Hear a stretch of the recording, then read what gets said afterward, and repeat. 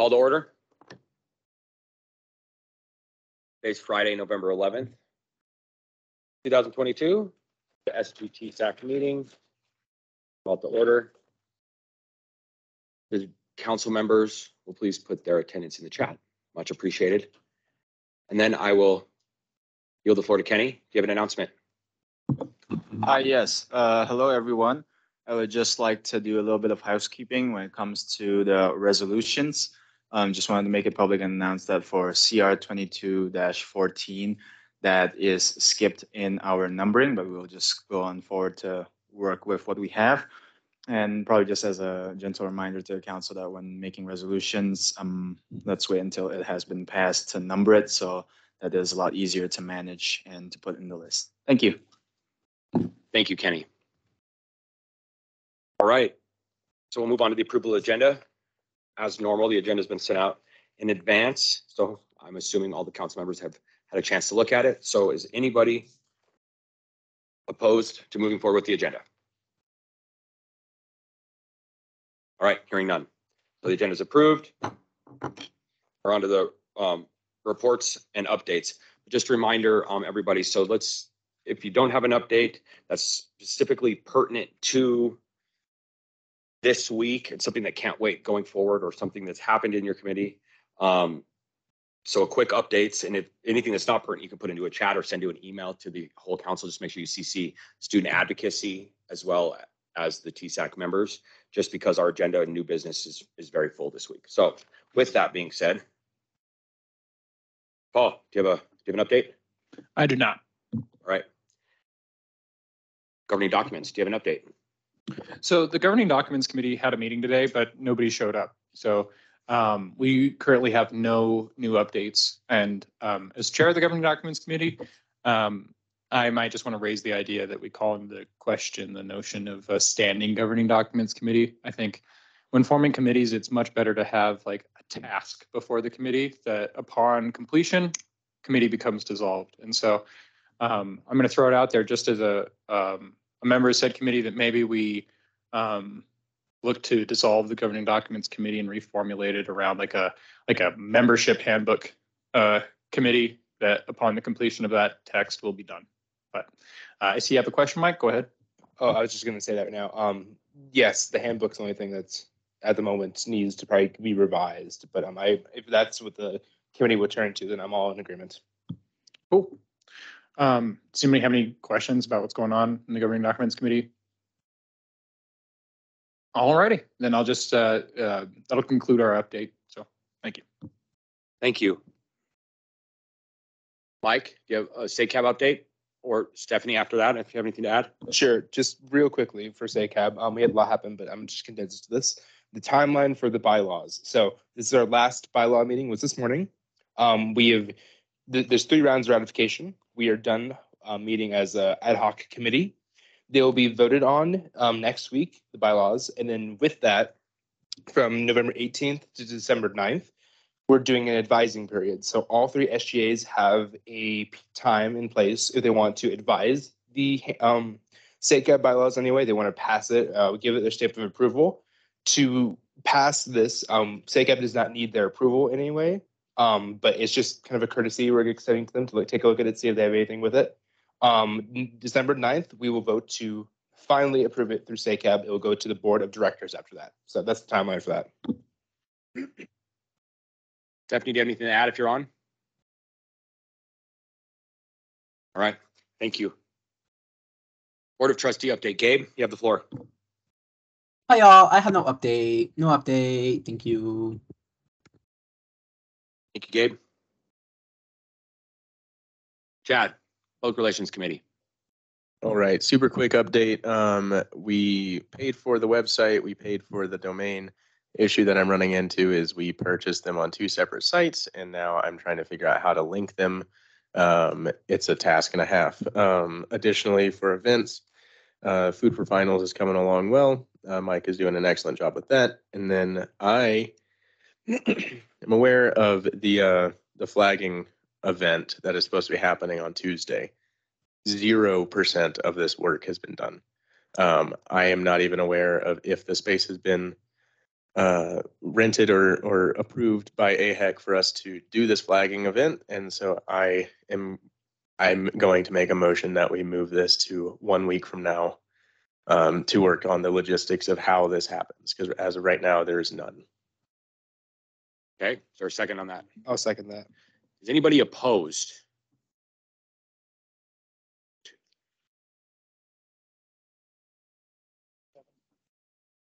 Taylor, I mean, my general opposition is just that this event was supposed to be during AHA week, but that's all I have.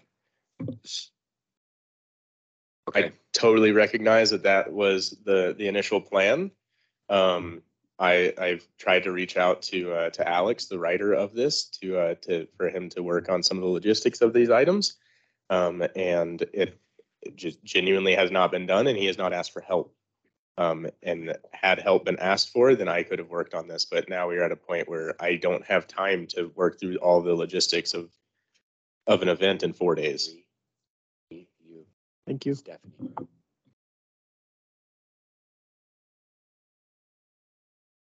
So there's a second, all right.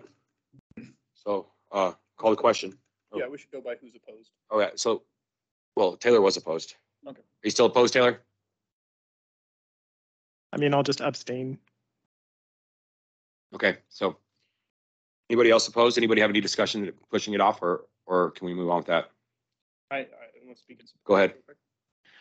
I just think it's a good idea that when we do this, we do it right and with some organization so that it doesn't reflect poorly on us. And so I agree with the thrust of the motion here, just to figure out, even if it isn't during AHA week, I think that, the idea that we do it right and with, permission from AHEC, because I'd hate to see all these flags get put in the grass and then pulled out by AHEC employees. It'd be a lot of ways to work on both ends. So I like the motion and think it would get us some good direction on this. All right. Call the question. Sure. I just don't. Alan, Oh yeah, he's not there. Alex, Not present. Chad, Yes. Gabe, Abstain. James, Yes. Mike, Yes. Naomi, Yes. Paul, Yes. Bree, Yes. Stephanie,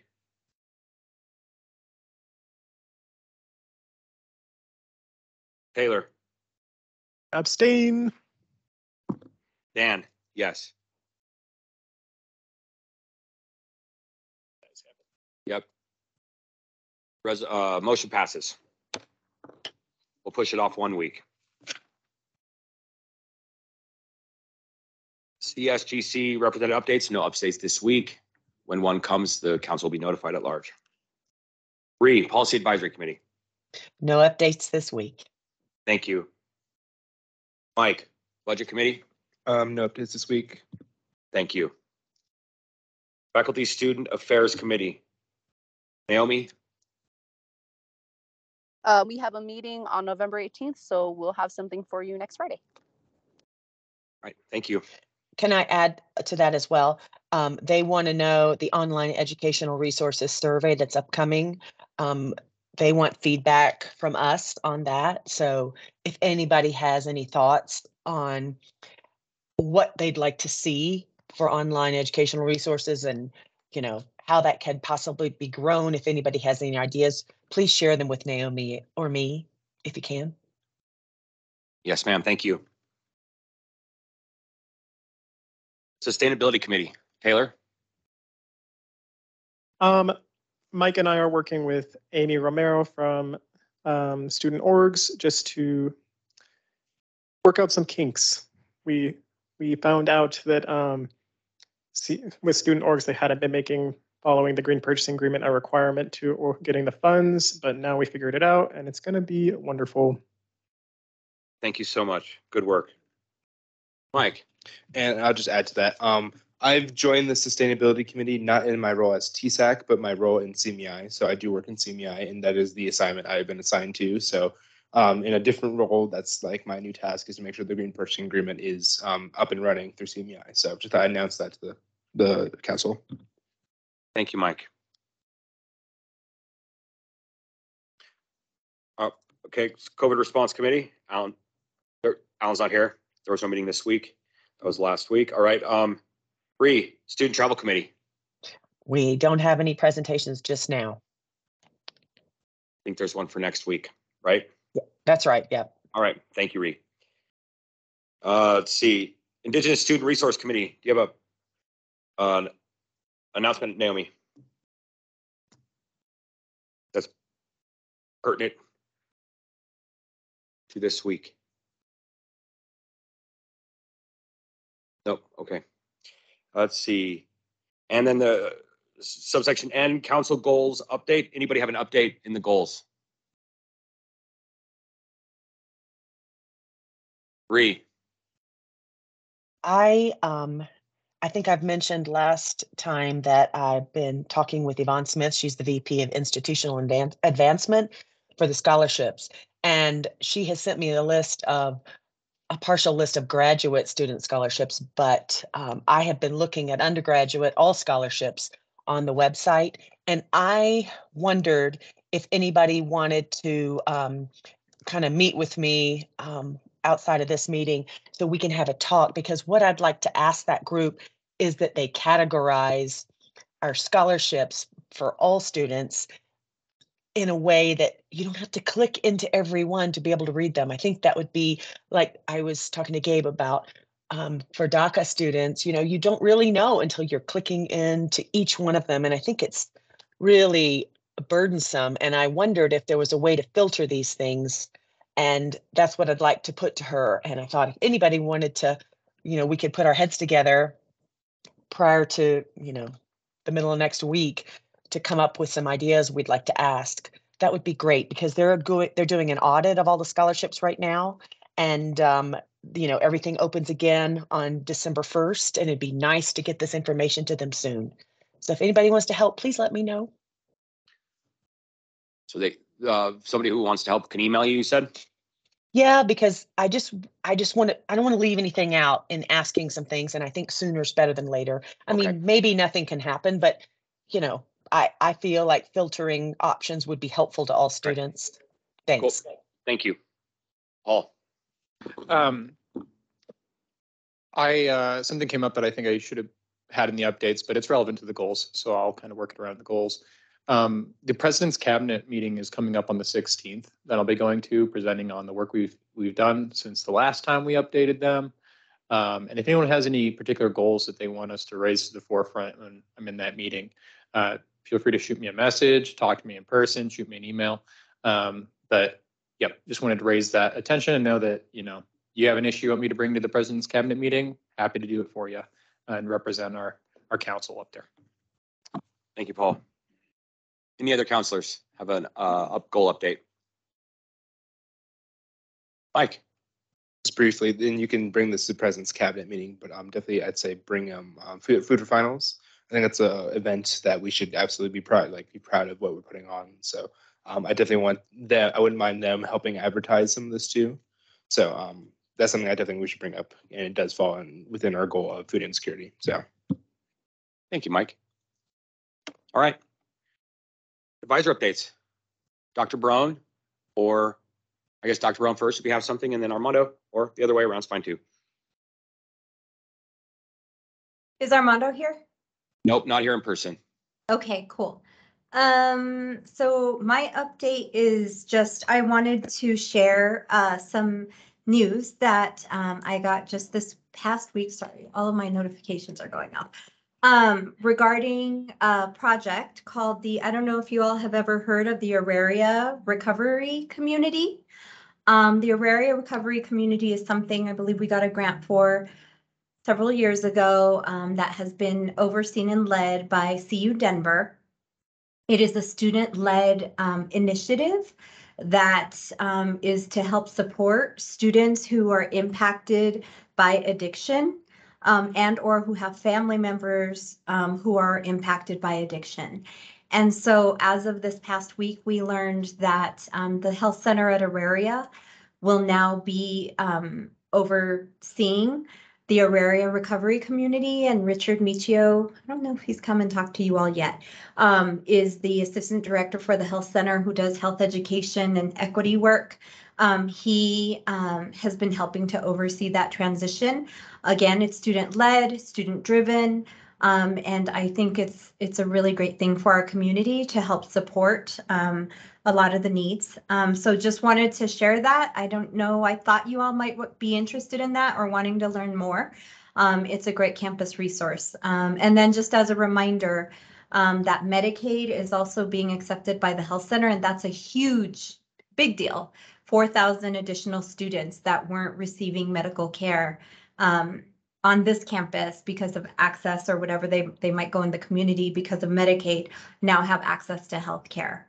So just a lot of cool stuff happening at the health center that I wanted to share here, and didn't know if that's something maybe we wanted to invite someone from the health center to come talk about some of the cool things happening there.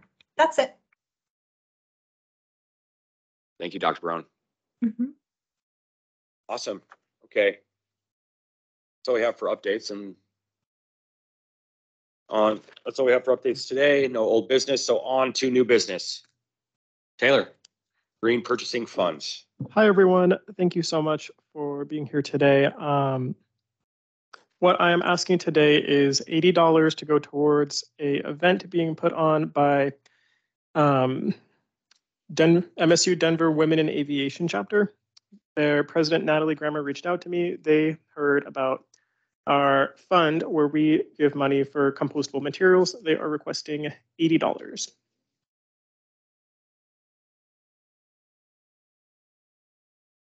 I would motion that we grant them this request. Have a second. that motion. Have a second. All right. The chair recognizes the motion and the second. Is anybody opposed? All right. Hearing none. $80 has been granted to the women of aviation. Thank you. Thank you. Now on to business B, accountability committee. Paper, methods of how the committee will conduct business. Chad, you have the floor. All right. We're getting Kenny access right now, so we can pull this up for everybody to see. So based off of our last meeting where the accountability committee was motioned to be created, I'm going to read this paper as far as how this accountability committee is going to be conducting themselves. Okay. The motion to create an accountability committee was as follows. The accountability committee will be erected to address overall behavioral issues by Alan Williams. Taking this motion and CR 22-5 into consideration, this committee will be a review of the actions of the individual in question, Alan Williams, during their time as a student government counselor.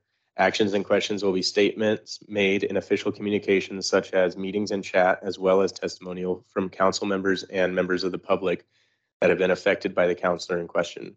Due to the verbiage of the motion, the committee will also be addressing the continued behavior of Alan Williams until the committee is dissolved. The committee will The committee will review the content of its findings in an objective manner and will refer to documents that govern SGTSAC and the student body.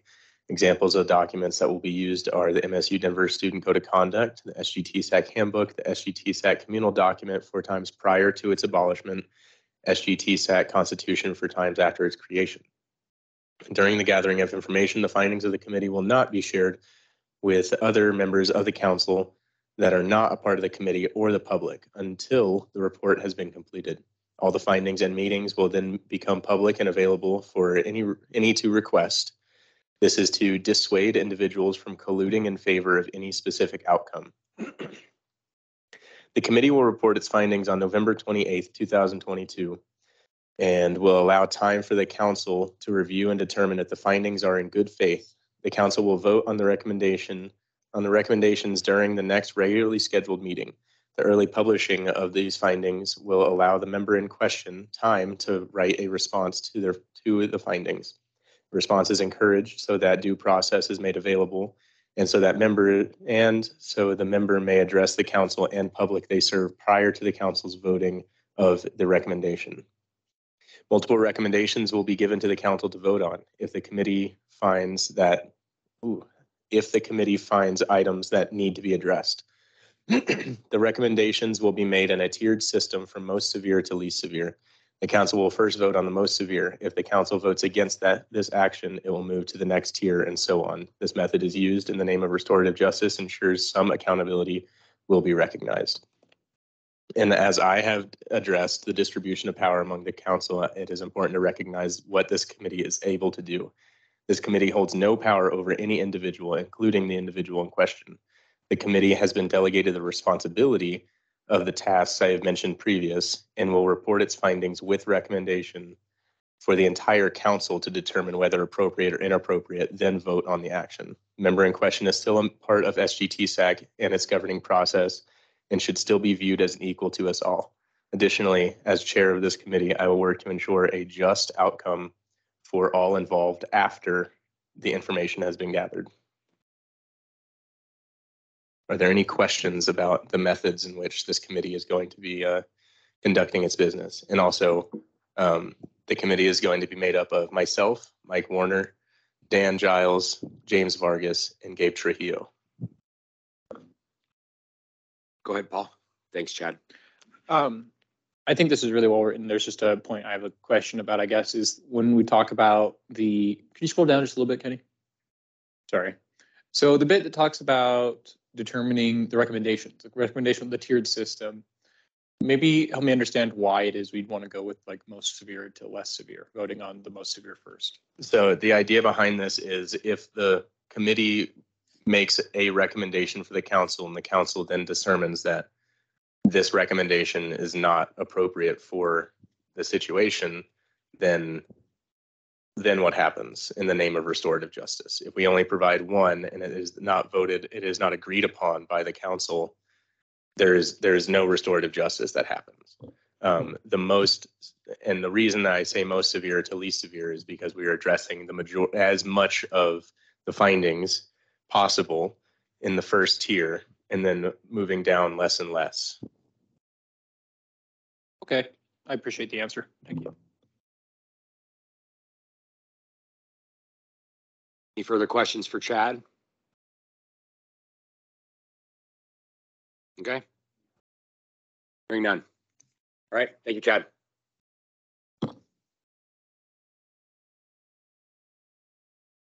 To subsection C, promotion of community town hall. Mike, you have the floor. Thank you. So thank you, Kenny. So this is something that Juan Gonzalez, the president of CU Denver, gave to me and asked if we would actually join. But one of his campaign promises was to kind of put on a town hall event. And this one specifically is kind of directly, what is the term I'm looking for? Connected to campus safety. So their sister school in Boulder, CU Boulder, passed, I don't want to say resolution, but they have banned concealed carry on their campuses. And that is a kind of a call they've called for CU Denver to do the same. So he's holding this town hall, and he's asked if a few of us would be there with him or be there represent TSAC at this town hall. So that's generally what this is about. I'd ask if we want to promote this or not and send some representatives. Generally. Thank you, Mike. Still up the floor discussion. Anybody opposed to doing this? Anybody have any ideas? Anybody have any questions? Go ahead, Taylor. I just want to make a comment that the Colorado Supreme Court, they've ruled twice that the CU board, their Board of Regents, they don't have the authority to ban concealed carry. So I don't know who has that authority. Thank you, Taylor. Paul. I attended a similar town hall earlier last semester that was held in conjunction with the police on campus, and I just remember there being a lot of like information produced by the police brought there that would basically talked about the pros and cons of police reform. And it was, I don't know, it was a very, let's just say, a very biased event, and one that kind of swept under the rug a lot of the concerns at the time about the concerns that are still prevailing about police reform and justice reform in regards to criminal justice. And so I would want to know, you know, what's the general thrust of the event here, and is it in any way a way to help refurbish the image of the police on campus? If so, I'd be less interested. But if it's what it's saying here, you know, talking about the advancement of, you know, sustainability, diversity, equity, and inclusion, mental health awareness, I'm all for it. The last town hall I went to like this ended up being a bit of a, just a wash. So in response to that, this is not being held by the police, or the police have not been invited. They might show up, no clue. But this is purely information gathering. I think, to be honest, we should probably hold a town hall at some point, I think, as a council. This is just a good way to kind of like go to their town hall and get some information from the students, what's their concerns. And these are kind of the primary topics at the moment that CU Denver has chosen to recognize. Our mission statement might be a little bit different as well. In response to Taylor's points, you know what? I mean, there's a lot of people who, I mean, I don't know, we'll see. I will say in terms of that, they cannot ban concealed carry on CU Denver's campus because we're all three of us are connected. So if that's something we like, the administration or the boards chose to do, all three had to be on board for that. So it's a tough situation, but you know what? I mean, all kind of struggles are tough. So that's what I'd say. I mean, even if they banned it, like what the CU regents wanted to do on like for all the CU campuses, they're not allowed to by the Colorado Constitution. That's not an issue in our goals. That's an issue in CU Denver's goals. All I'm asking is, do we want to send a attaché to this event? That's all I'm asking. Chad. So is the question, Then do James. we want to send somebody as a representative from MSU to just attend this community town hall, or to address the concealed carry situation that you have brought up? Attend this town hall. So the ask is to just, if we want to send some reps to Send some representatives there to speak on behalf of them. to speak. Okay, so not just attend to speak. Yes, I mean, you're basically attending. I mean, there's a chance they might ask us some questions as well. Okay. So. James. I kind of echo how Taylor's talking about, like, you know, if it's something that the Colorado Constitution protects, you know, like, is this really something we should, you know, take part in? Because we already know that it's more than likely, even if we go speak out and try to get something done, it's just going to get struck down by, you know, the Constitution and the court. So I don't know if this is really something we should dive into personally. Like, just to refer back to my point in saying this is purely information gathering, and these are not representative of we are not representative of CU Denver's goals and missions. We are there to represent MSU Denver, and we've been invited to speak on behalf of our council and our goals. And I mean, like I said earlier, we should probably have a town hall at some point, but I think this is a great opportunity to go get some information on, see what the students are saying. So that's what I would say in response to that.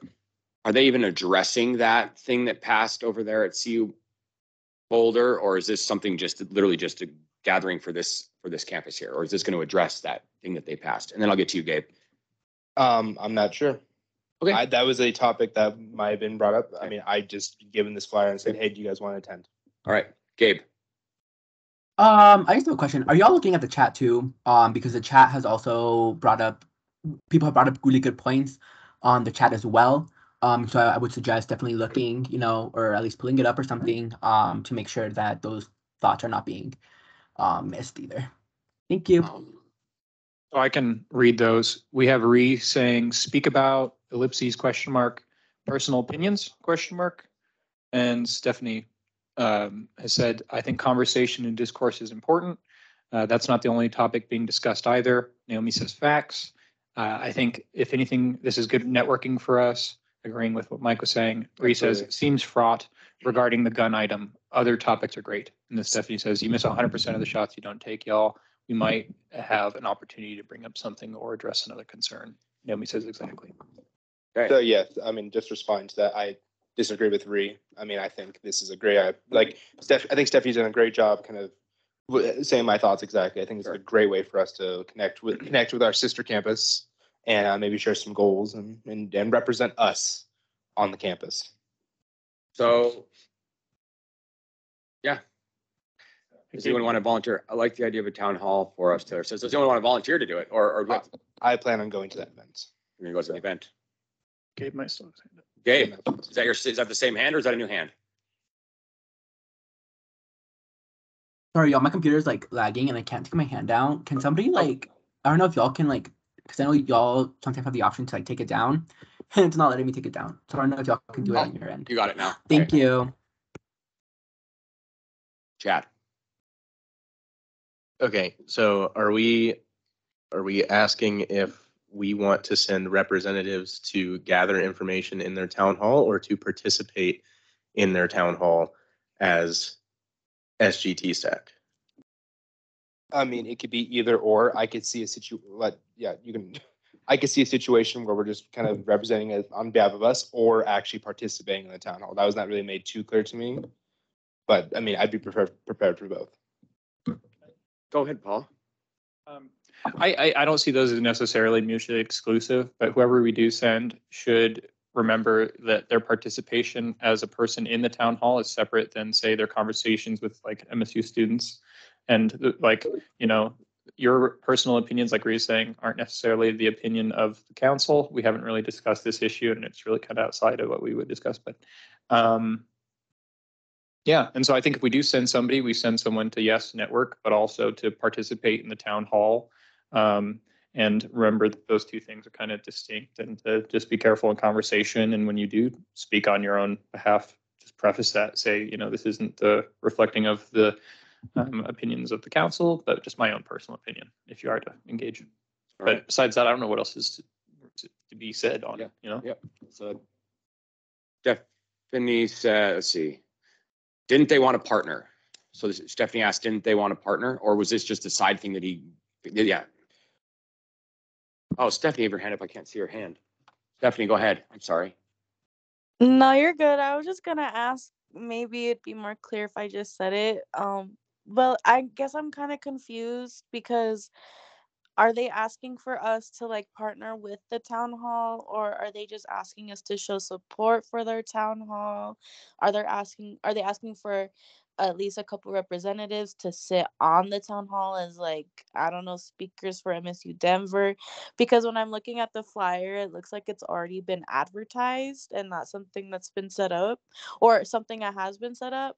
So I feel like if they're just asking for support, then like there's no real reason to like kind of vote. Like it's either you show up, it's an event if you want to go to it or not.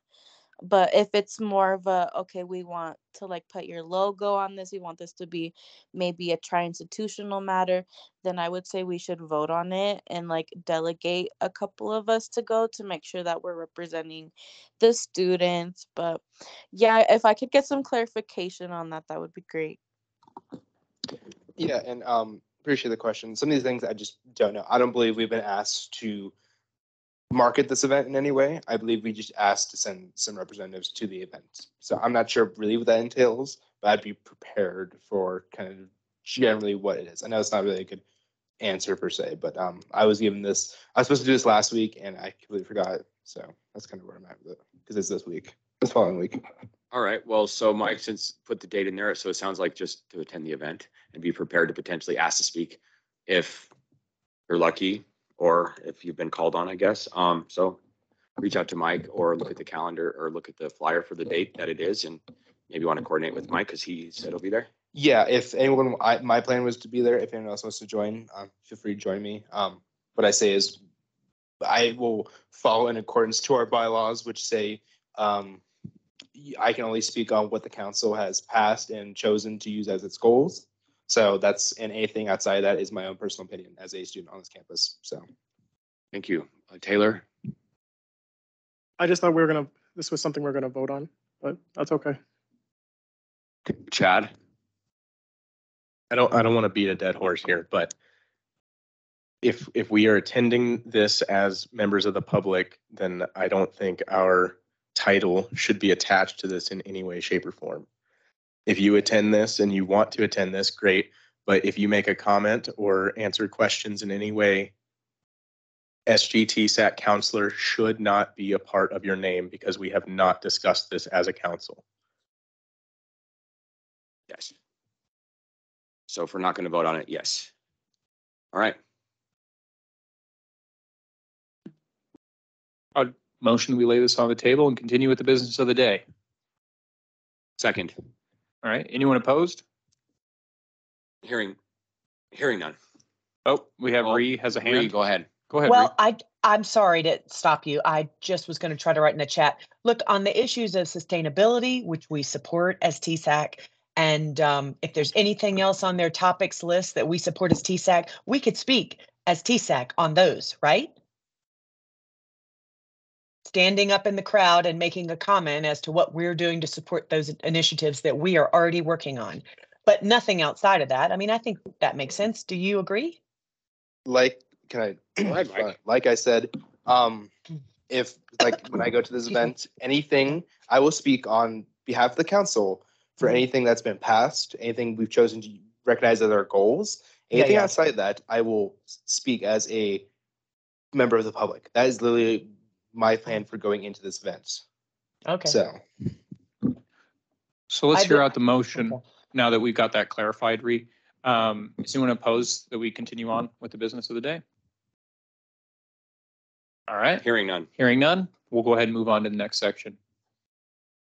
Thank you, Paul. Yep. Okay, so this is D, subsection D of the new business, a resolution to declare spring 2023 elections. Mike. Yep. Okay, it's named something a little bit differently in the chat or on the actual page. It's the co-chair elections for the spring. So that got mixed up in translation, but on the resolution, that's a little bit different.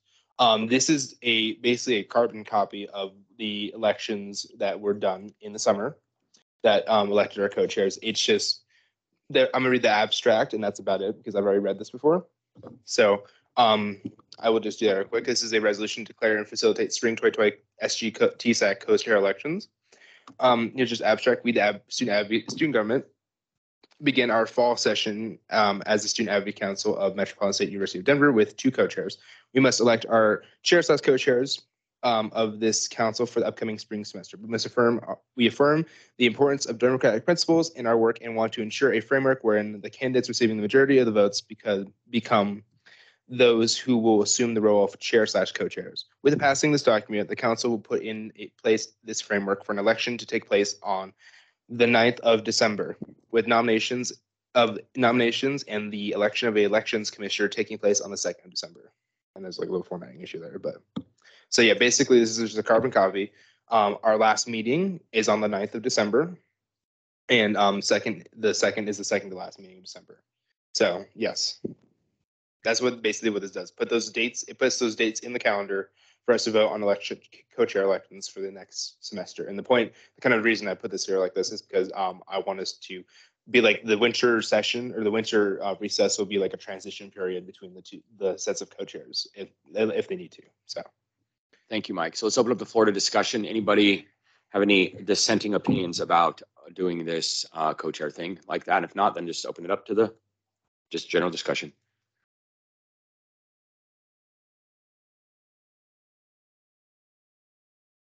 Okay, going a second time. Paul. No, just kind of outside of like necessarily dissent, but more in support of this. I like this. I like getting ahead of it so that we have a plan in place and we can follow through with that plan. So, and I want to encourage folks who are interested in the co-chair role. I've learned a lot in doing this, and so even if you just have like the thought in the back of your head, like maybe I'll do it, maybe I won't. I don't know. Do it. Because it'll teach you a ton. And even if it's just like cracking Robert's rules and stuff to learn more about how to facilitate these meetings, I've learned a lot about the parliamentary angle of it. But yeah, I support this. And, assuming, well, if there's not a whole lot of other discussion, I would encourage one of us to call the question on it, being as it's like a carbon copy of the last one. And because it's a carbon copy of the last one, I'd like to be in the collaboration section. Oh yeah, I forgot. If that's cool. But, yes, I could. Just so we aren't plagiarizing any work here. I'm just joking. But yep, good work with this one, Mike. We're on the council to work as a team, not bolster our resumes completely. Okay, so I call the question then, unless there's further discussion. Second. All right. Chad. Aye. Abe. Aye. James. Aye. Mike. Yes. Naomi.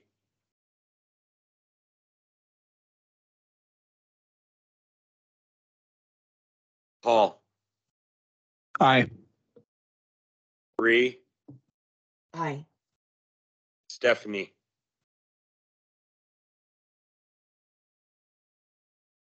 Yes. Taylor. Yes. Dan. Aye.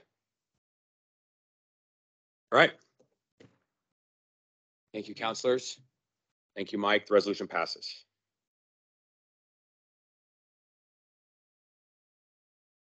E. All right. Subsection E, go over the green purchasing forms plus an example to vote on. Mike. So Taylor beat me to the punch with that last bit, but I will go over the green purchasing forms because that has been created, and I thought I'd just share with the council the process of which. So generally how it goes is that when, and I have Kenny bring up one of the two things. This is our spreadsheet that student orgs will use to purchase green purchasing materials. So I can see Paul and Dan trying to look at it. It's basically your basic purchasing spreadsheet. This is what Taylor presented earlier today in item A. It will base it, and that's kind of just an example. It's kind of your basic spreadsheet. You will put what's being purchased, how much, then it'll get passed by us, and then Armando will issue out his card to purchase the materials for them, one way or another. So that's what this is. And there's a two-part system here. So they will complete this, and then the second thing is a form that Kenny's going to bring up. Say that again. The second thing is a what? A form, a form. Microsoft form Okay, appreciate it. that Kenny's bringing up at the moment. There's a link in the email. Go ahead, Paul.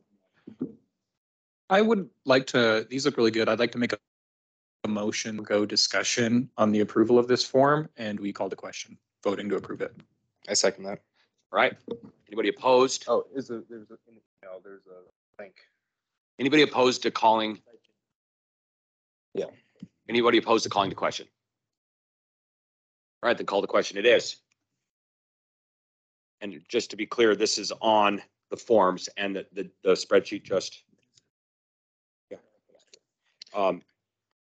So what you will be voting on is those forms in the spreadsheet that Mike just put up, and through unanimous consent, is anybody opposed to passing this? Hearing none. Thank you. And this is the form that came up, but just it's a quick 5-question form. It's pretty, or more, I think it might be a few more than that, but it's just it verifies that you are a part of CMEI, you are a student org of CMEI, and you've completed the green purchasing course that Taylor has made through Canvas. So those are just the two kind of mechanisms that go into place for us to purchase green purchasing materials for student orgs. So that's all I have. That's the two things, and it's been passed. So I appreciate you, Council. Sorry to cut you off with that motion, Mike. Didn't realize we had this other path, but makes me more confident in the direction I voted. It's all good. Well, thank you, Mike. Looks good. Thank you, Council. All right, on to F. Discussion on fall break and winter break expectations. Taylor, the floor is yours. Okay, all. This is kind of just a space where I want us to discuss what our thoughts are for our expectations for winter break and fall break. Fall break is just around the corner. Our traditional meeting time is during the break. It's on Black Friday. Personally, during these breaks, I don't plan on being here. I don't plan on attending a meeting. Also for finals week, traditionally that has been a day off. So totaling up, this is 6 weeks where we're not meeting. I just want to hear your thoughts. Go ahead, Paul. I think that a break should be a break. And so in regards to winter break and fall break, that if this campus is closed to like student activity, I don't think we should meet at those times.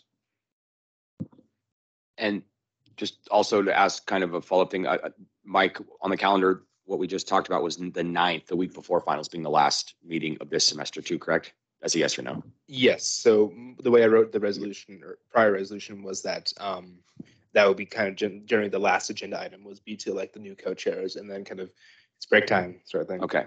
So yes. Okay. All right. Anybody else have any thoughts? Chad? Trying to get the mic on. I totally agree that a break should be a break, and we've all been busting hump here to make students' lives better. Hearing that 6 weeks of not meeting as a government body, that sounds like a lot to me. I don't know how to, I don't have the calendar in front of me to figure out what days that we should meet instead of going 6 consecutive weeks without meeting, but I think that that should be addressed. Yes. Go ahead, Paul. Mike, did you have something? Oh, yes. So Okay. when Taylor's referencing 6 weeks, it'd be the 1 week for fall break. That's in 2 weeks. And then the 5 weeks for like a winter recess. That's what that would be equal 6. So not 6 consecutive, it's 5 No, it's 5 with the consecutive one weeks. additional, a few weeks apart from Yeah. the other. I'm pretty sure. Taylor? I want to make a motion that we take the Friday off during fall break. I second that motion. Is anybody opposed to taking the fall break off? So that's Black Friday after Thanksgiving off from meeting on Friday. Hearing none. We're not going to meet during that week. And then I'd like to make a motion to declare winter recess for this council, which would be from December 16th. And we would meet back again at January 20th. That would be the meeting we'd meet back on. So the chair recognizes Mike's motion. Is there a second? Is there a second? Gabe. Hi y'all. Okay. So I just want to ask, so with this, did this also include then like committee meetings as well, or are those going to be based on the committee themselves decision? And number 2, again, yes, I am all for breaks too. And so yeah, so that was also something I was gonna touch on. You know, I'm like, yes, I'm all for breaks. However, it's almost like a month of a break, you know? And we're still getting paid during that time. Just wanted to like remember that. Yeah, and so yeah, that would just make 2 questions. Does this include also committees? Not 2 questions, just 1 question. Yeah. Here, I'll withdraw my motion upon further discussion, or so we can discuss more and clarify the motion.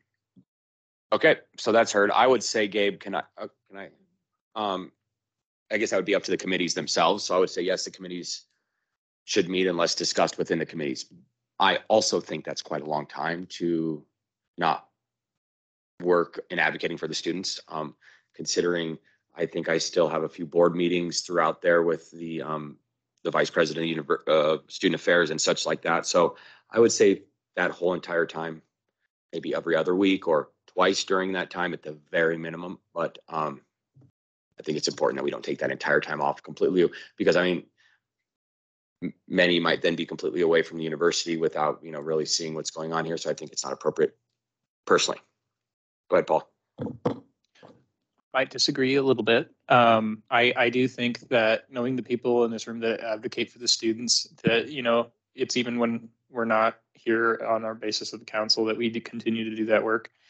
And that, even in a recess like this, I don't think that would stop me from doing any advocacy for the students necessarily. This is just to say that we wouldn't formally meet in this room to have these meetings. And I would encourage, like along the question that Gabe was having about committees continuing to meet, I think it should be up to the committee, but I would encourage committees to do what the rest of the council is doing. That way we don't have like one or two committees meeting and then the rest of them aren't. And I think a break like this could serve to recharge, give time to, if people are going somewhere for the holidays, they would have time to travel and come back with a renewed vigor to re-pursue that advocacy. And yeah, I'll tell you what, I'm going to be drafting my next resolutions during that period of time too. I'm not stopping, and I don't think we necessarily have to, but giving folks some breathing room during this time, I think would be good. Okay, so let's get some chat catch up really fast before I call on everybody. I see you, James, and then Gabe, then Mike. But let's see, it says, yes, side note on my side. Oh no, geez, minis. Okay, other organizations, universities, staff, or students meeting over the winter break. If the rest of the university is doing that and is closed, I would agree. That's from Marie. Taylor says, yes, university staff is off for the week for Christmas. Recess, so the committees we're part of will be meeting then. That's part of this discussion. And then here, let's see what else we had. If we do committee meetings, then what would we meet as a council for? From Stephanie. My committees won't meet over break. I'm confused what we would talk about during these winter meetings. And then Stephanie says, I think we should. I think we should do our committee work and maybe wait for the full for our full council meetings.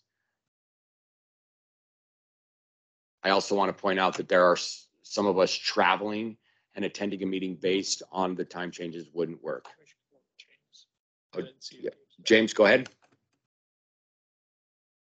Yeah, I'm also kind of in agreement that, like, you know, this is a break. We're still students. We need breaks too. I would mostly say we should just kind of play winter break as like summer rules, where is all voluntary. If you want to come in and do some work, you can, but you're not required to. Committees probably should not meet because everyone I kind of agree with Paul and Taylor. Like, everyone's going to have a completely different schedule these next couple of weeks. So I don't feel like committees will be up to their full potential if some of us are like, yeah, I don't really want to go because it's the holidays. I don't want to really do that. I think we should just, recess through the month of December, have no meetings whatsoever. Again, voluntarily, if you want to come in or do anything else, and then meet back up in January. We can still, talk about like how the beginning of January works, but that's my thoughts. Thank you, James. Gabe. No, my hand was just up and I was able to take it down finally. Okay. So yeah. Thank you, Gabe. Mike? And just a general announcement. So for my first real bit of thinking, my first kind of line of thinking is SACAB will not meet during that time. SACAB is taking that whole time of a recess. But I do like the idea of us having a winter recess throughout the month of December, and then like doing maybe for the first 2 weeks optional work as a council for the first 2 weeks of January. Okay, so then Stephanie writes in the chat, I hate to be that person, but maybe we should spend stipends for 5 weeks if we don't want to meet. Just an idea. And then Reese says, I'm for meeting until the 16th and then back in January. 2-week break. Sorry, all this back and forth about it. Any thoughts on suspending stipends? Paul, go ahead. I do not think we should suspend the stipend, in part because it's already incredibly low. This is my full-time thing. Like, I don't have a real job or anything else like that. Quote unquote real job. This is real work, right? To reiterate that. But that would be to go 5 weeks without a stipend would really inhibit my ability to be a student leader and or a good advocate for those students. Like, I need to survive winter break in order to come back and continue to advocate. And I understand, I guess, the thought process of if we're not doing work actively, we wouldn't want to receive a stipend.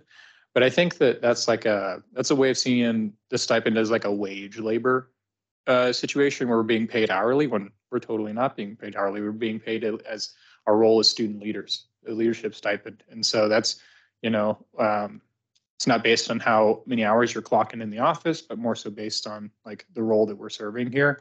And so I don't see, any less time as necessarily a problem to us, continuing to receive that compensation for the role we serve. Then Naomi and then Gabe.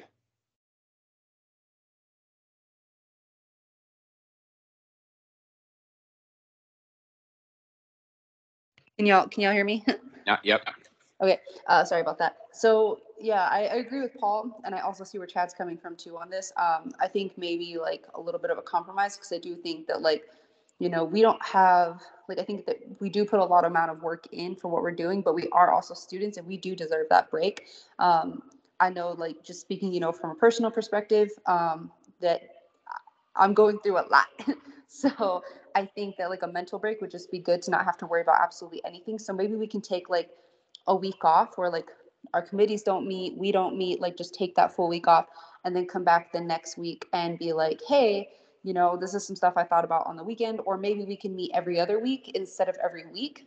So, we're still getting paid, we're still doing stuff for our students, and each committee can decide when they meet. Just make sure you meet before our next meeting. So we meet half as much, half as much during winter break. So twice instead of like, or twice or three times, instead of every week for the 5 weeks. That way we're still getting paid to do what we're supposed to do, but we're also getting that mental break that we really need. Because like I said, like we are students, and I think Paul, you are right. Like we do deserve that. And I can't afford to take a pay cut either. Like I got all these jobs on campus because I want to make sure that I don't have to, deter from school, and be able to advocate for our students on campus without really having to leave campus. And a full-time job outside of it really doesn't allow for us to do that. But I do see where Chad and Stephanie are coming from. Like we do get paid for this. And unfortunately, this isn't like a salary job where like, we're having to create like, excessive amounts of data all the time, where like this is a 24-hour job where we take it home with us, which a lot of us do. Like I'm not knocking that, because Paul, I've seen your office. I know you take this work home with you, and Chad too. So I'm not knocking that. There are some of us that do that, but there are some of us who like I can't afford to take this home as homework. I'm not even going to lie to you guys. I really don't have the time for it. But that's why I try to make time on weekends for it. But that's just, my perspective. So I hope that helps. Thank you, Naomi. Gabe. Awesome. So several things. Number one, I just want to remind people this is civil service. This is not a job.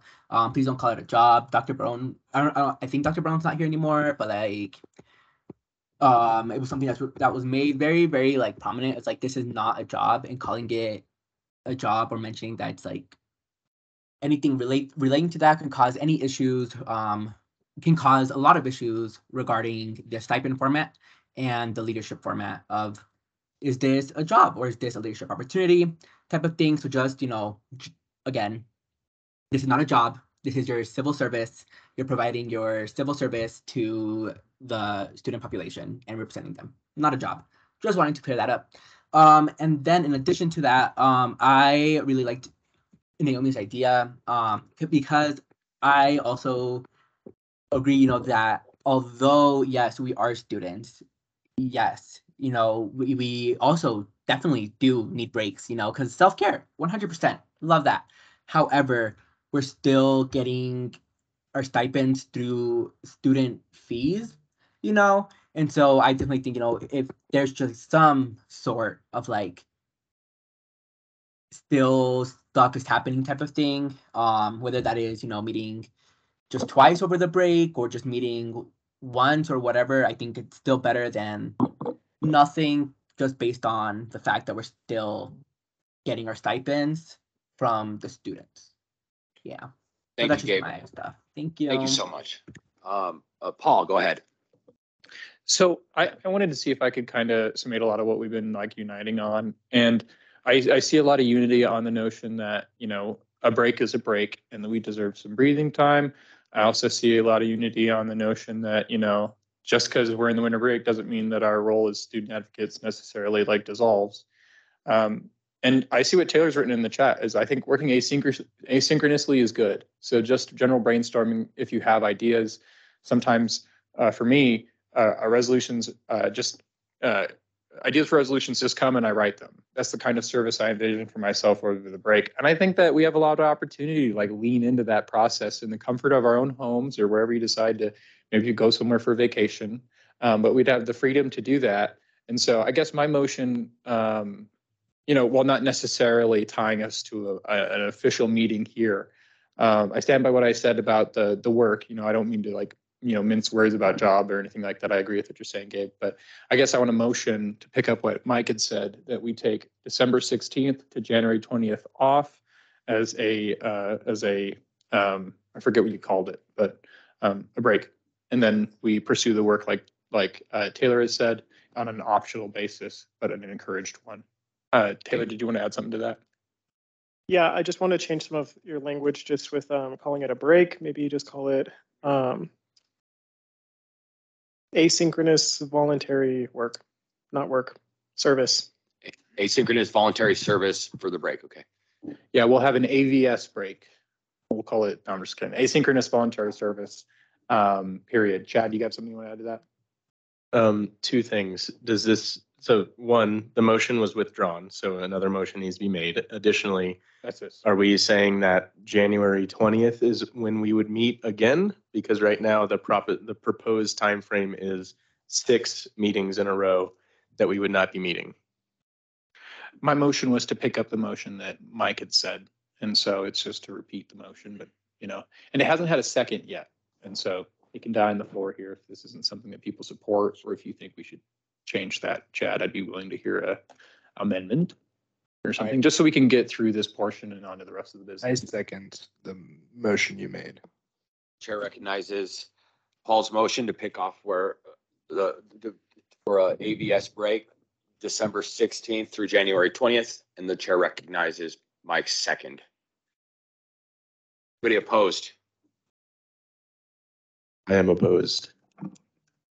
I think that 6 weeks is a substantial amount of time to not meet in a row. While I do agree with what is being said about needing a break and the asynchronous work, we've had meetings that are 20 minutes long. I don't see how that could be something that we couldn't do over this time frame to help pad some of that time, because we are still being paid with student funds through our stipend, and to just not address our responsibilities during that time would be irresponsible, in my opinion. Any other opposition before we move into, more general discussion? Gabe? Yup, yeah, I just gotta reiterate, I agree with Chad, with all that Chad said. I agree, because yes, I'm all for breaks and everything, but still, we're still getting stipends through this time. And while I'm also all for, paid breaks, 6 weeks is like still a very, very long time, I believe, to not meet, and I'm wondering, is there, where would the compromise be? Could we do something kind of like what we did within the summer, when whoever is available to meet can meet if they're available, and just do it kind of based on that. So, if the person is available to meet, great. If not, great. Is that something that could, is this something that people agree with, of just having it as an optional meeting instead of a regular meeting as well? And then, and then in addition to that, also thinking about Kenny, because Kenny is our secretary, and so us not meeting, executive assistant, sorry, our executive assistant. So if us not meeting, will that have any impact on Kenny's duties, or Kenny's job? Because Kenny, that is the job. So will that have any impact? Good. Negative good impact question. on that? Well, good questions. Paul, go ahead. Yeah, I interpret one of the questions you had as a direct question about the motion. So that's why I was compelled to jump in and answer that. I do think that that's kind of the AVS form that we're looking for, is the asynchronous voluntary service, period, so that we can have those meetings if we want to. Those of us who are particularly passionate, like myself and others amongst us here, are going to take that opportunity. That's part of the motion we have ahead of us. And so it sounds like you may be in agreement with us. But yeah. Kenny, are you going to be here? When are you going to be gone, or when are you going to be available? Are you going to be available? Let's hear it. Okay, so So just a little bit about my schedule. I plan to go back to Indonesia on Wednesday, December 21st, and I will not be back until January 25th. I can always join asynchronously, although that would be a bit tough given how the meeting time in Indonesia would be like 4 in the morning. Oh, no, yeah, no. Okay, let's do Naomi, Stephanie, James. Actually, James was definitely before me, and I just kind of like want to respect the stack. So it can be James, Stephanie, We're and then doing, me. so there's a progressive stack and you haven't talked much, and so James has, so I called on you, unless you want to Oh. yield it. Yeah, so I just called on you just because you haven't had much of a voice this meeting. Okay, sorry. Yeah, thank you. I just yeah, I just didn't know. You're if I good. was- but That's okay. disrespect- You're Um, good. No, I think that we should really take into consideration that, like, I get that we get the stipend, I get that it's a civil service, but like, we also have to look at the bigger picture here, okay? And we are trying to be, I mean, James, of course, he out here trying to be the president, you know what I mean? So I think that, like, this is going to be one of those situations that really builds, like, I get it, our congressmen and congresswomen, whatever, like, we see that they take breaks too, and I get that, but they have like a lot bigger load. But we're trying to advocate for our students on a level that like doesn't necessarily always require that. And I get that we need breaks. That's why I'm all for a partial break, or separation of time from, you know, the advocacy council. But I do think that like we need to set the example for the next institute or for the next council and for our students and show them that like we don't care. We want to choose to balance self-care and still advocating for them while we're on break. And taking 6 weeks off isn't really setting a good example, in my opinion, because that's just showing that like, oh no, this is like our future politicians and our future congressmen, like they're just gonna, you know, take 6 weeks off from like making decisions for us. Like, you know, there's always that potential that someone could reach out to you or we come up with an idea. And I like the fact that we get to do something asynchronous, but I really, really think it's just good for us to meet and have the opportunity for, you know, someone to come in with public comment, because if we don't meet in person, then we take away that opportunity for public comment as well. Granted, the students are in session, but I do believe they still have that right. And please correct me if I'm wrong, but like if they wanted to do public comment during these sessions because they finally have time to, you know, come up with a problem that they want to discuss with us because, you know, they were so busy during this, you know, the semester that they couldn't talk to us, and now they can. We're now taking away that opportunity from them, and now they don't know if they're going to have a chance next semester. So I think that we also need to take in consideration the students as well. And like I said, I get it. If we need to take 1-2 weeks off right off the bat, totally cool. Or if we just want to meet 3 straight weeks and then have the other weeks off, that's great. Or meet every other week, that's fine. But I do not think that we should take 6 weeks off completely from meeting. I get that this is a civil service, but then we need to service them. And I get serving requires us to be, you know, balanced within ourselves, but we need to really set the example, I think. All right. Thank you, Naomi. Stephanie. Yeah, I don't want to be that guy, but I'm being that guy. I feel like we should at least, the compromise in my eyes is at least having one scheduled meeting during that time and the rest be asynchronous voluntary service. But at least just one, so then we're all able to kind of like, if we do have those ideas for resolutions or maybe just brainstorming ideas for like whatever else is on our minds concerning excuse me, student advocacy, then we can like talk about it. Or I don't know, we see something going on within higher ed and we want to talk about it. Like, I feel like we should at least have one scheduled meeting. That's the bare minimum for me, and the rest be ABS, or something else. But I do feel since we are getting our stipend, and I do love the whole break idea. I love a good break, but 6 weeks is a long break.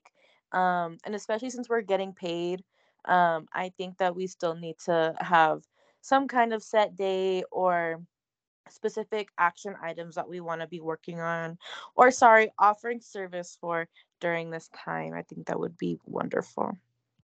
Thank you, Stephanie. James and then Chad.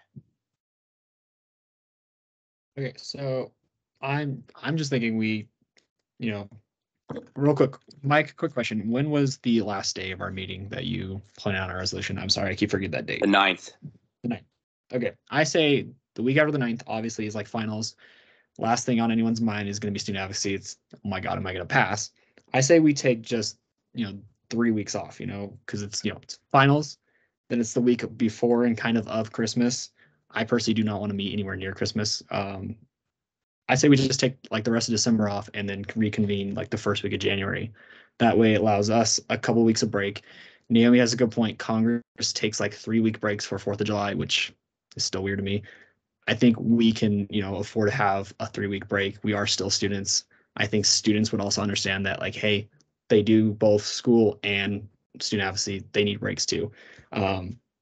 So I think like 3 weeks is not much. Like 3 weeks for us just to take time, recharge our batteries, have a mental, just vacation will not hurt anyone nor the school, and just reconvene the first week of January on like that AVS, like, optional meeting. And then we can figure out a time within the next couple of weeks to really like reconvene for official meetings. Thank you, James. Chad. I would like to propose a friendly moment. Ooh, words. A friendly moment, a friendly amendment. So as it stands right now, it would be December 16th to January 20th. I would like for us to meet January 13th and continue the other, or have the other days off that you have proposed. So you have proposed the 12th through the 13th. No. So we would still 16th, we would still have the recess of December 16th to the 20th, with the caveat that we would meet on January the 13th. Thank you for clarification. Can someone remind me who my second was on that, though? Was it you, Mike, the second? I'm willing to accept that as friendly. Are you? Yes. I don't think this needs to be into the amendments, but I mean, my plan was just do it like asynchronously via online. It did not need to be like in person in this room. So yeah, I'm happy to accept that as a friendly amendment to the motion.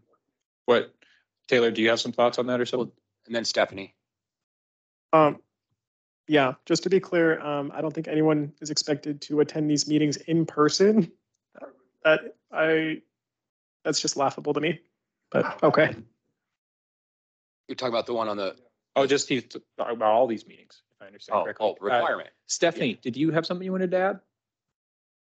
Oh, can someone type out the motion? Yeah, we can do that. And so just to repeat it, the motion would be to take a recess from, or rather take an AVS, an asynchronous voluntary service period, from December 16th to January 20th, where we have a meeting on the 13th. Asynchronous participation encouraged. And so. Thank you, Kenny. Thank you, Kenny. Yep. All and right. So. Yeah, I guess at this point I will call the question. Okay. Do we have a second on ending discussion, putting this to a vote? Chair recognizes the call to question and the second for Mike. All right. Chad. Yes. Gabe. Yes. James. Yes. Mike. Yes. Naomi. Yes. Paul. Yes. Bree. Aye. Aye. Okay. Stephanie. Yes. Taylor. Yes. Dan. Yes. All right. Thank you, council. Motion passes. Good work.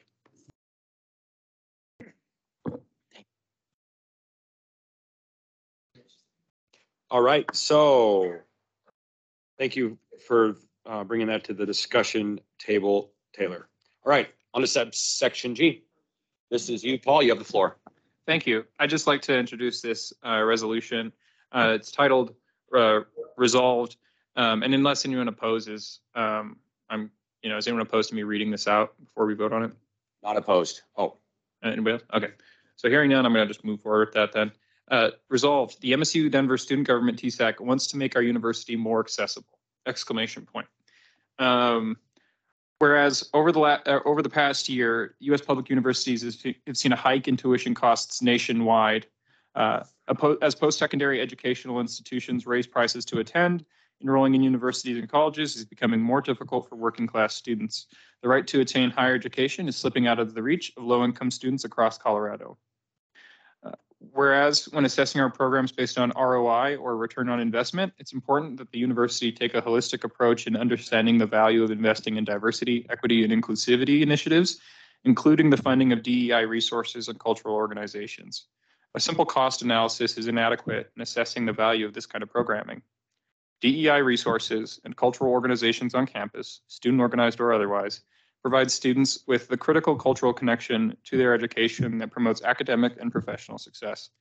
Cutting the budget of cultural groups on campus is unacceptable as it discourages the uniting of students from similar cultural, national, or ethnic backgrounds for community building. Whereas, lastly, U.S. public universities across the nation have seen a steady decline of Black student enrollment. This is unacceptable because Black students have been historically underrepresented in post-secondary institutions as a way to subjugate their access to socioeconomic mobility and security. Low Black student enrollment is particularly unacceptable for universities like the Metropolitan State University of Denver, where the Black community makes up nearly 10% of the surrounding population, yet less than 1/10 of our student body. Disparities in Black student enrollment at universities in proportion to the surrounding community areas cannot be tolerated.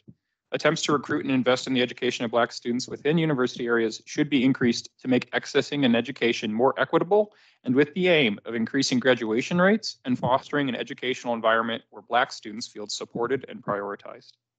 Whereas our university has inaccessible infrastructure that makes it difficult for physically disabled students to make their way around campus, automatic doors are often broken, and ramps are infrequent and or poorly marked. Therefore, be it resolved by the Student Advocacy Council of MSU Denver, Action 1, we will call on our university to lower tuition costs and to end the rising tuition hikes. Action 2, we stand in solidarity with international and cultural student groups organizing for justice in their respective communities and demand that the organizations do not undergo defunding. Action 3, we denounce the declining admission of Black students in universities and demand more attempts at supporting the enrollment as well as the financial sustainment of this historically underrepresented student group. Action 4, we demand that AHEC build accessible infrastructure that is wheelchair friendly and ensure that existing automatic doors and similar amenities are in full working order. And we ask our university administration to join us in advocating for this demand. Action 5, we ask that President Biden follow through with his campaign promise of canceling all student debt, and we will send him a signed letter to this effect. And that's the totality of it. So happy to open this up for discussion, and we can hear from opposition first. So is anyone opposed? James. So I just want to say I only opposed to one thing in this entire thing because all of it I agree with, but I don't agree with Action 1 specifically because I don't believe lowering tuition costs is realistic right now. Due to everything going on, we're down on enrollment. The school is already trying to figure out how to adjust its funds corresponding right now. President Davidson and Taylor have made it plainly clear that it's not really necessarily the university's fault that tuition is hiking up. It is because our state legislator has been doing a growing disinvestment in public education, which is causing these hikes. So for me, Action 1 needs to be aimed specifically at our state legislature rather than the university, because if we lower tuition costs, we need to find another way for the university to get revenue so they can continue to support programs that we are giving on this campus that a lot of students benefit from, and other things like paying teachers and paying students that thrive off of the money that the school accumulates. So I disagree with Action 1, but the rest I do agree with. Agree. Paul, I loved how you've updated this. It's great. I would only suggest, based on what James just said, maybe a friendly amendment to Action 1 where the university actively searches for additional funding streams to be able to assist minority groups, specifically, the underserved cultural groups who have problems with tuition. I'll decline the friendly amendment read, not because I disagree with that idea, but just because I think the university is doing that. And I question if that's it doesn't, to me, strike with the general thrust of what this resolution speaks to. So, you know, Okay. feel free to continue with your amendment if you like, but I just, yeah, it would be a different resolution. Gabe. Awesome, cool. Okay, I just have two questions. One of them, when you talk about action 2, are you talking about like student organizations or what type of like organizations on that? And then for action 5, are we going to like see the letter before it goes out? Yeah, so to speak to those two questions, the first one, item 2 speaks to student groups, and just to kind of reread it here, I guess I'll say international and cultural student groups organizing for justice in their respective communities. And so if that's a group organizing around like Latinx issues or like Black Xera, for example, you know, I guess this would apply overall to like CMEI and student orgs. You know, departments, I think like Chicano studies and Africana studies as well. The reason that I was motivated to create this action was because of how I've heard budgets discussed at the tables of power in this university.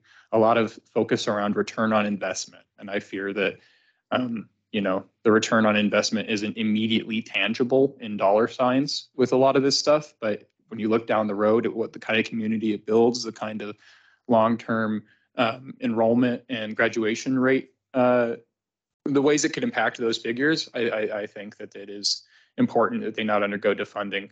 But I kept it kind of general because rather than like list all the particular orgs, you know, it should be it'd be 3 paragraphs here. I wanted to be general in international and cultural student groups organizing for justice. And then to answer the second one, sorry for rambling on a little bit here.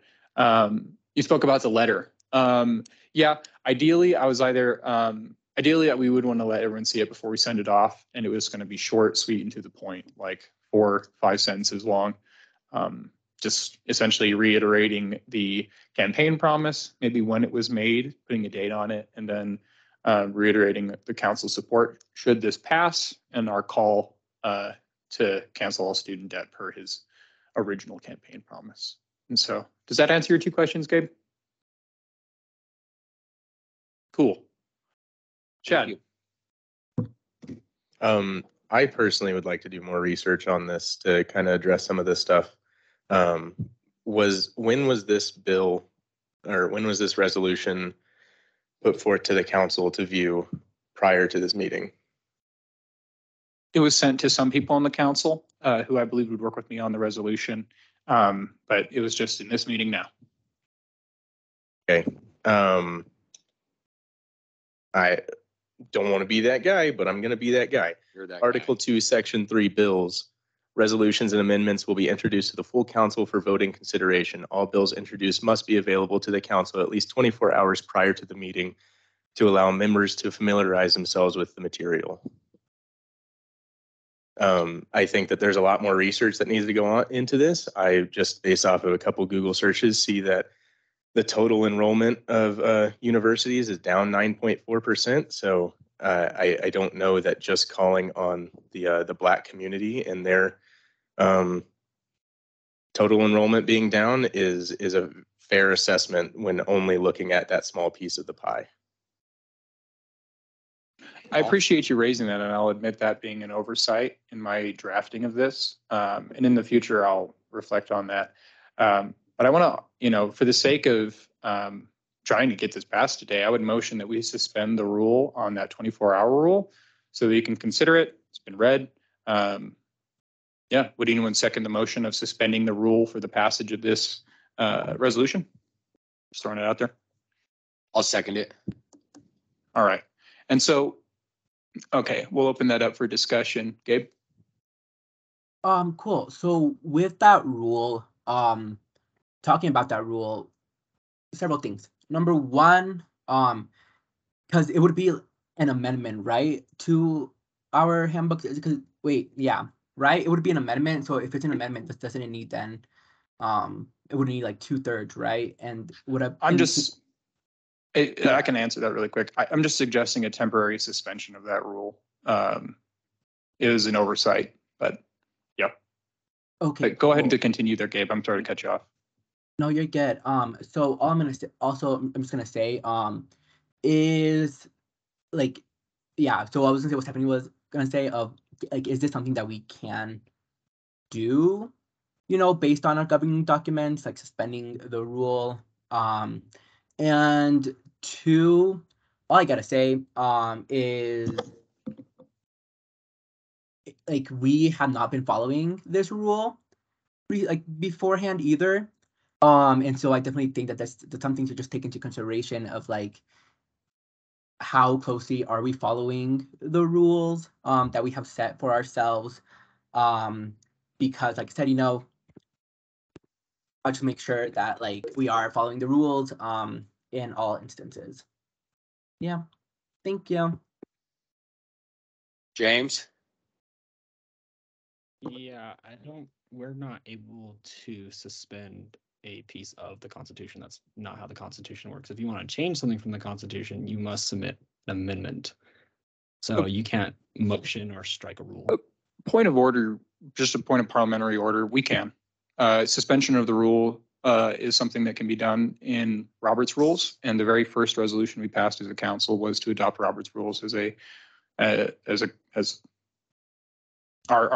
our document moving forward, or at least as how we run our meetings. And so until that is switched, we do, like, if you read Robert's rules, as was encouraged in that resolution, it encouraged us all to become familiarized with it, you'll understand that suspension of the rules is a regular thing that can be done under Robert's rules. And it's Okay,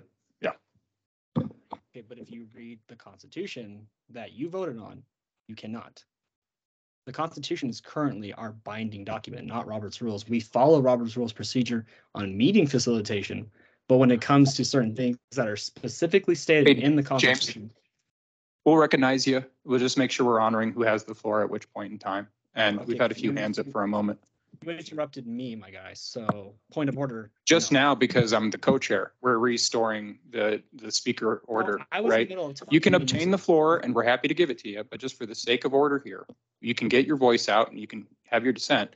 But we've had several hands up before you started speaking. And we want to make sure they get their chance too. Yes, James, And so- I've had my hands up. I believe it's my turn to speak after, I don't believe you were granted a time to rebuttal to him. It's my turn to speak. Go ahead, Mike. Thank you. I wasn't finished speaking. I'll say that. Well, it's my turn to speak. So, one question and one more statement necessarily. In regards, I don't love the idea of suspending the rule either, but I will say in pure clarity that my amendment or my resolution did not get, it was sent out this morning. So that's not 24 hours in advance. Therefore, the same rules that happened, mine would not have been passed. So I'm in a difficult position here because I believe if this is a reason for it, it should have been brought up then. Just saying that out loud. Secondly, James, is there a specific amendment in the Constitution that says that we cannot suspend the rules? Is that written in pure English that we can look up? Because Robert's rules, we're governed by Robert's rules as well. Yes, the Constitution states in the amendment process, if you wish to make changes to the Constitution in any format, you have to submit an amendment. This would be a change to the Constitution by suspending it. I feel that's a mischaracterization of the motion to suspend the rules. And it's to suspend the rules for the passage of this. Okay, but this isn't right. a rule. This isn't a change to the governing document. And again, James, you know, we'll recognize you, but we have Taylor, and then we'll go back to you. Taylor. Y'all, I kind of think our conversation is devolving. I like a lot of what this resolution stands for, but I think there some points about research, further research they're valid. And I think that we should table it till next week. Seconded. Anybody opposed to the I- tabling? I am opposed to the tabling. Go ahead. I think tabling this resolution is a smack in the face to the students that struggle with the doors that don't open when they press the button. Same goes to the disrepair that we see in the actual like concrete and some of these ramps. And the same goes to the students who are now, saddled with student debt. Like basically what this is talking about, like we're not the ones lowering the tuition hikes. We're simply calling for that to take place. We're not the ones going out and fixing these doors. We're calling on the university to like pick up its end and follow through with it, and calling the president to follow through with what he promised us initially. So this to me is the bare minimum, and it's like the reason I would hate to table it is because if we have to table the bare minimum, what happens when we want to actually do some more substantive stuff? Is that even gonna get to the table, or will we table that too?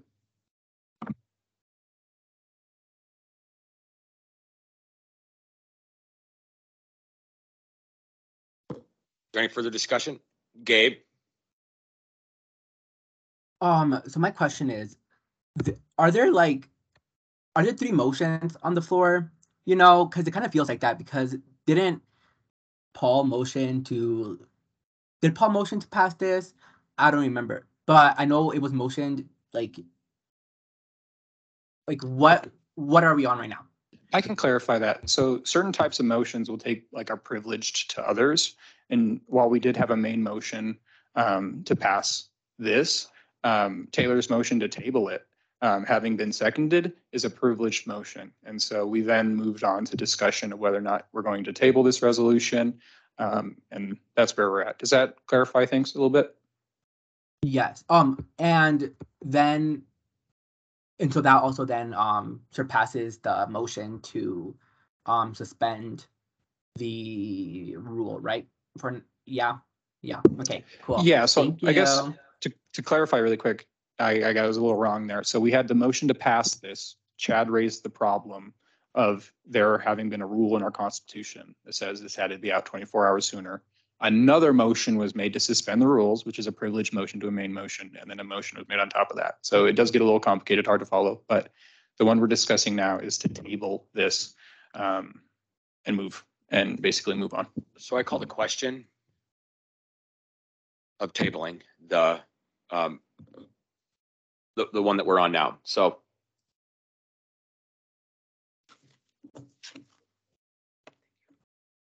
Chad? Yes. Gabe? Yes. James? Yes. Mike? I abstain. Naomi?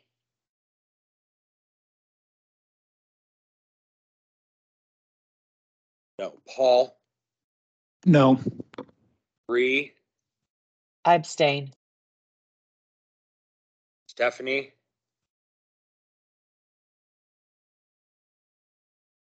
Yes. Taylor? Yes. Dan? No. All right, so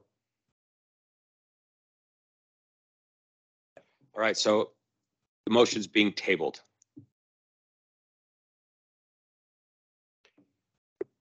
Is there a date on that table? Okay. Okay. All right, so thank you for that, council. All right, on to public comment. So per our rules, if you're here for public comment, you have 5 minutes to speak. If you would just please put your name in the chat, or if you're here in person, let us know your name, and then you have the floor for 5 minutes. So if there's anyone in the public who would like to make a comment, now's your time.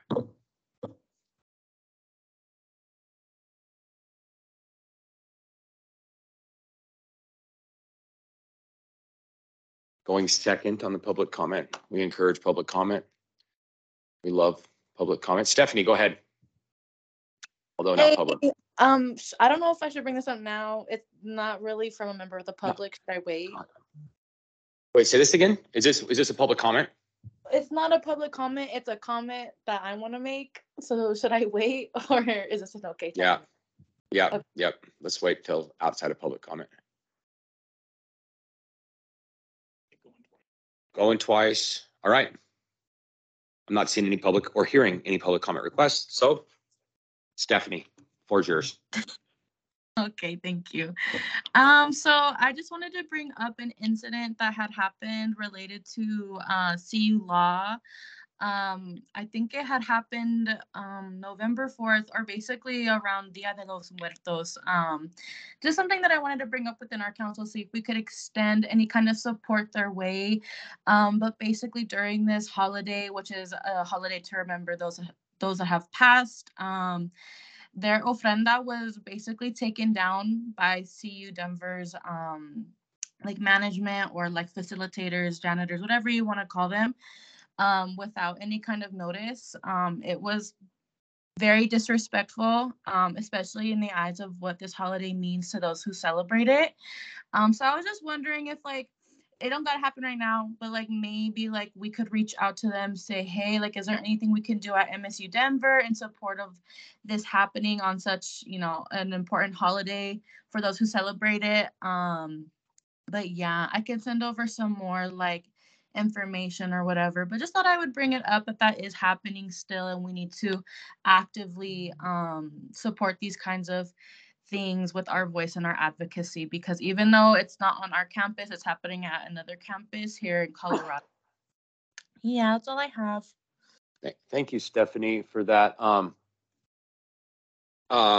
Would you mind sending out an email to the council, I guess, with some details on that? And I think that would be something that would be wise for us to address. Is there anybody that wants to say anything to that? Thank you. Go ahead, Paul. I wanted to thank you for bringing that to our attention, Stephanie. That to me sounds like just a real way to hamper the development of any other sort of like cultural presence on our campus or on any campus, you know, and it kind of just, you know, in the absence of, you know, like a cultural presence for like students from like I guess a non-white background, we just have whiteness pervading our institutions. And so I'm interested to hear more about that and to see what we can do in terms of throwing our support behind, you know, be it a condemnation or maybe some way we can help foster a way to make sure that doesn't happen next year. Thank you, Paul. Thank you, Stephanie. All right. Unless there's anything else anybody wants to say regarding this that Stephanie brought up, I move to adjourn the meeting. Second. All right. Anybody opposed? Hearing none. Meeting's adjourned. Thank you, council.